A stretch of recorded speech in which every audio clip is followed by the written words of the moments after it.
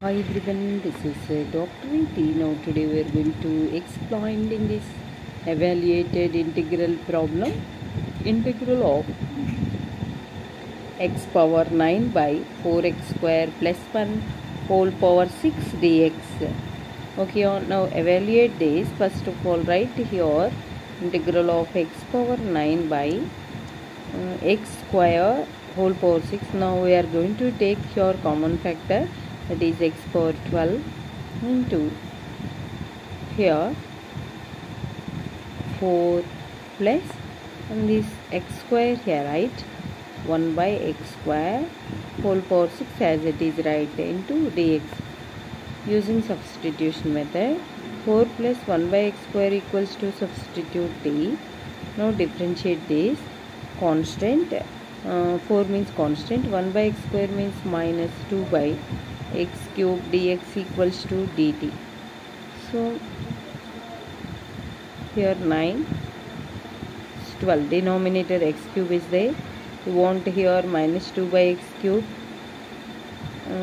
so multiplicating minus 2 and dividing minus 2 by x cube into 4 plus 1 by x square into dx.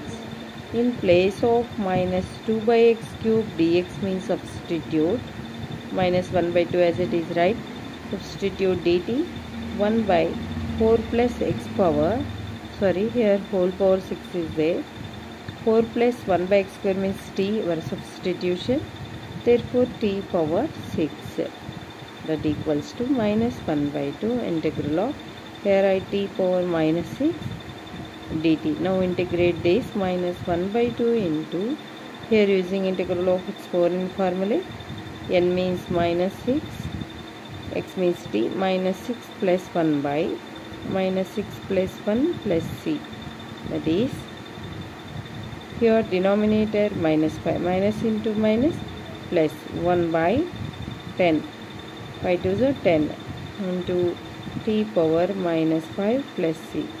Therefore 1 by 10 into, here our substitution t means 4 plus 1 by x square. Therefore 1 by 10 into 4 plus 1 by x square is the solution.